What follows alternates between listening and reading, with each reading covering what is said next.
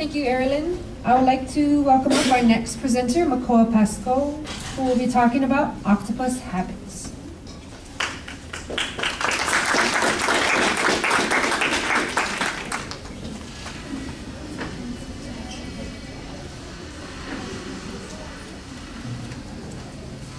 All right, hello everyone. My name is Makoa Pascoe, and I'm an undergraduate student at Hello everyone, my name is Makoa Pascoe, and I'm an undergraduate student at the University of Hilo. Today I'll be covering temporal and habitual observations of Octopus cyenea using a stationary remote operated camera. Octopus are intelligent creatures that utilize a wide variety of habits that can be influenced based off of prior experience. In my study, I will be covering some of the observed habits that I've seen, which are mating, hunting, camouflaging, swimming, and most recently, punching. Data on octopus behavior within their natural habitats are very limited. This is because typically octopus are studied within labs or aquarium environments. In addition to this, snorkel surveys are typically harder to identify octopus, being as they're able to camouflage and hide within their environment. So with the use of a remote operated camera or the MegaLab live stream, we are able to collect this data more efficiently. This camera runs live for 24 hours a day, and since installation, it has gained a following of trusted viewers who have actually helped in collecting data, not only just for octopus, but other species as well. This camera allows for a less invasive way to survey octopus species, being as there is no human interference, and it allows them to be more comfortable and exhibit habits that typically they wouldn't.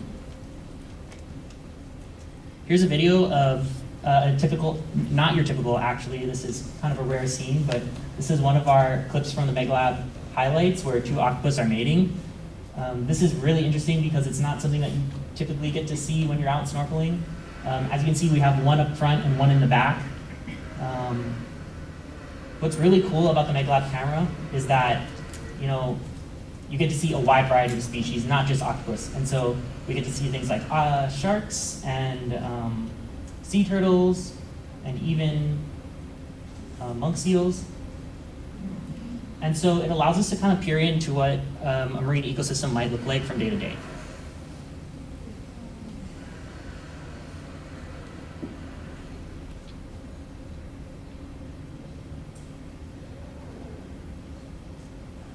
And now we're back to the ending part of these two octopus.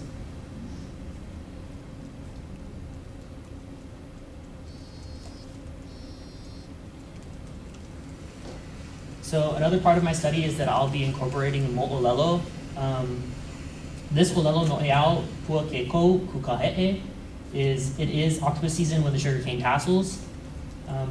It should also be noted that ancient Hawaiians would begin to spear octopus in the months of ho'oilo, and that moon phases typically played a role in fishing events and kind of like advising people when it's unproductive or not. Ole moon phases typically tend to be unproductive, and they're kind of like, I don't know if you can see, it's like ole kualua. These moon phases typically are unproductive and are times of rest. For my hypothesis, I hypothesized that there would be an increase in observations of Octopus cyenea starting within the late summer going into mid-winter months. The objectives were to find when an octopus are most frequently observed on the MegaLab live stream feed, to temporally analyze the frequency of observations and exhibited behaviors using Hawaiian moon phases, and compare the findings of Hawaiian mo'olelo to see if there are any commonalities or differences. The camera is located off Keahole Point. It's about 200 feet off the Kona coast and 20 feet deep. It was originally installed in 2019, and data collection started around 2020. The data set that I'm using for my study goes from 2020 to current. So methods using the remote operated camera is connecting with the community live stream that watches the camera frequently.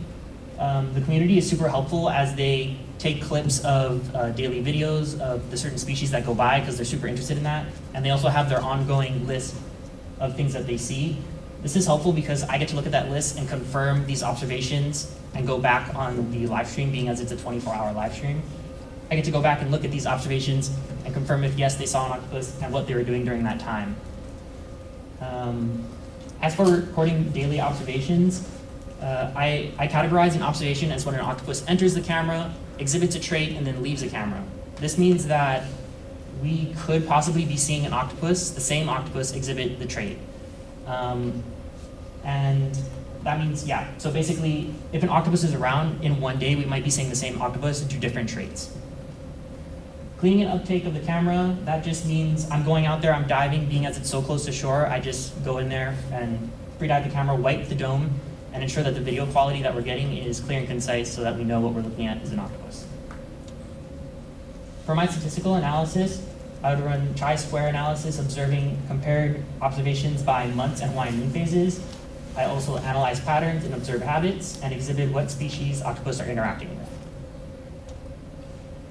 So this graph here shows all of the months on the x-axis, and on the y-axis we have the number of observed octopus. This is interesting because it shows that January, August, and December were the months that were most statistically significantly different than the rest of the months. This kind of coincides with the Olelo No'eau that I had previously stated, where octopus are out during the sugarcane castling seasons. This graph shows all of the different moon phases across the number of octopus observed. This was interesting because there was actually little variation to observations across moon phases. I was expecting there to be a trend here. However, with more data collection, I believe that we could see a difference. So octopus are swimming.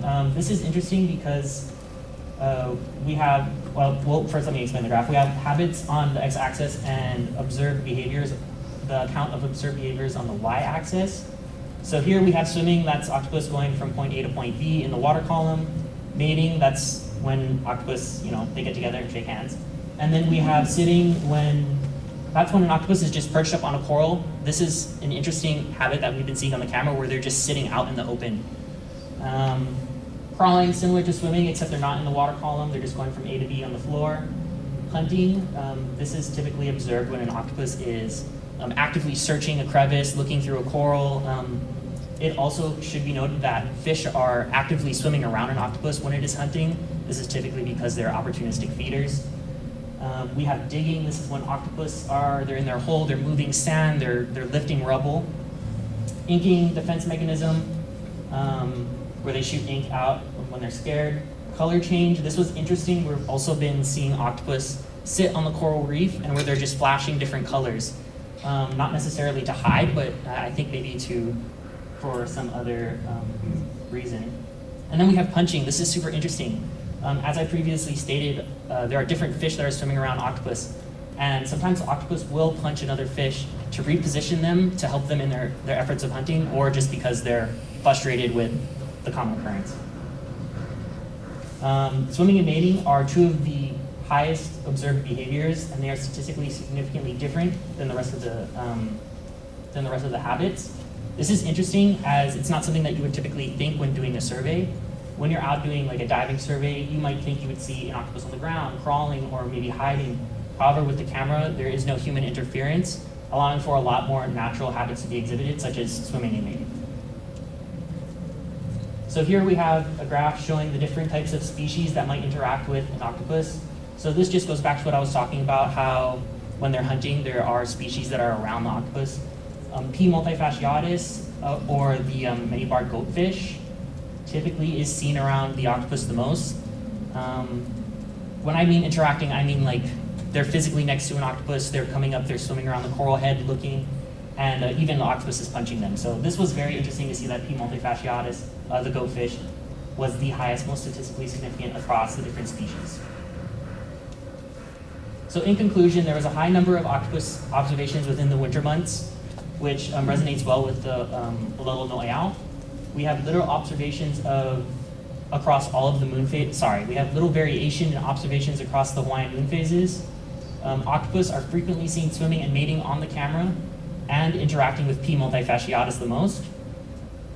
And another key takeaway is that the camera is just a unique method to kind of observe not only octopus, but many other different species within that ecosystem. It allows for a way for people to observe them in their natural habitat without any interference. For future research, I would like to look into how tides and temperature affect octopus behavior octopus behavior and observation number. I think that these two variables play a large role in that, and I haven't had a chance to look at those yet. For broader impacts, this study has created a baseline of data for seasonality of octopus behavior within the Hawaiian Islands. It broadens our understanding of the complex habits between octopus and their natural habitat, and it also gives us a better understanding of the role that octopus play within the coral reef ecosystem. So with that being said, I'd like to give a huge mahalo to Dr. Burns, my thesis professors, Makoa Pascoe, Zach Taylor, everyone at the Mega Lab, the live stream community, Change Hawaii, Keaholoa, and Aqualink. Questions?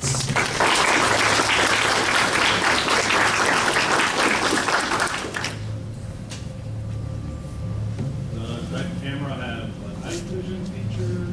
It does not.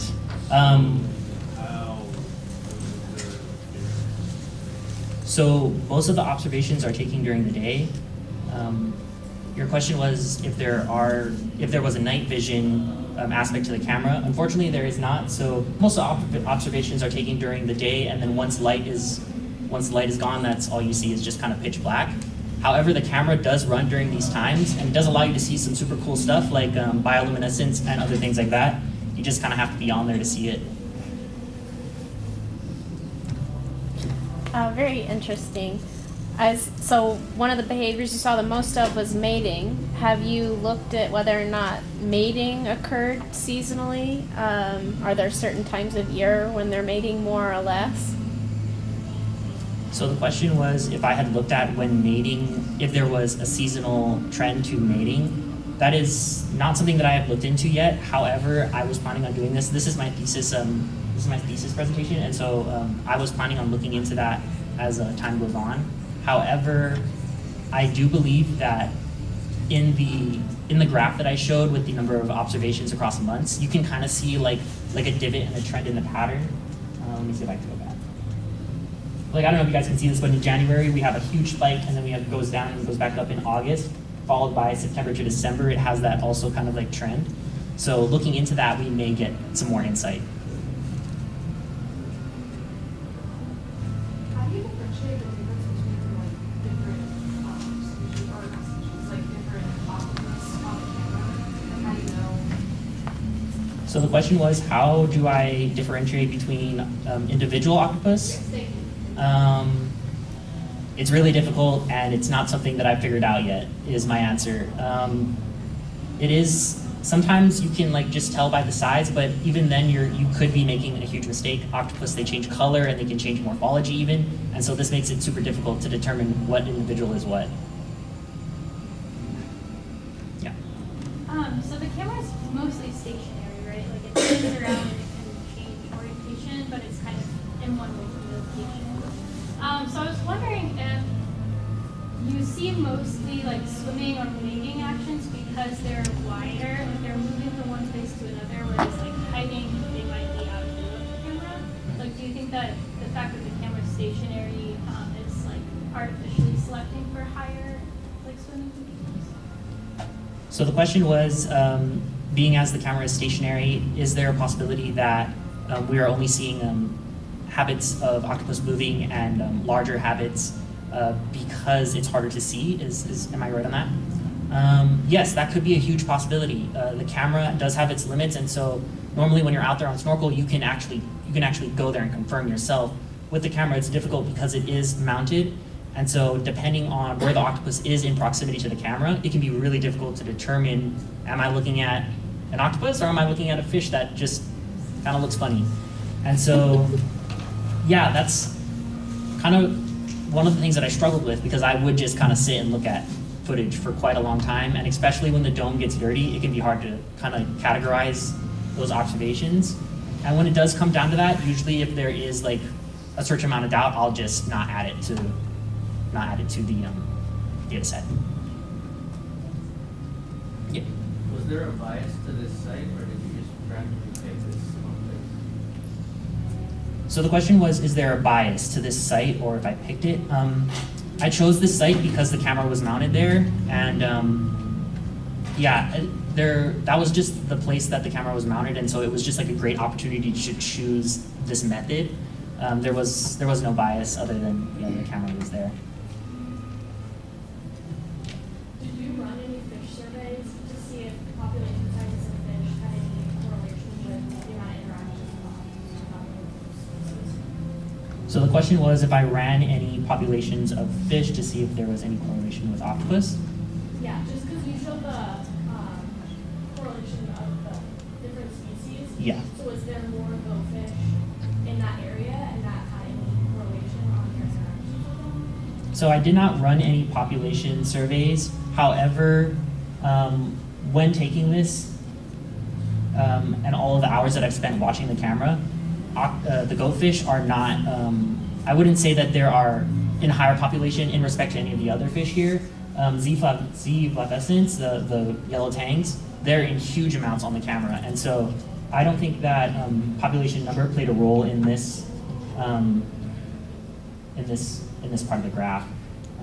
However, there have been studies done with this specific camera, other studies than mine, where there was taken fish surveys into effect, and if this is a viable method for fish surveys.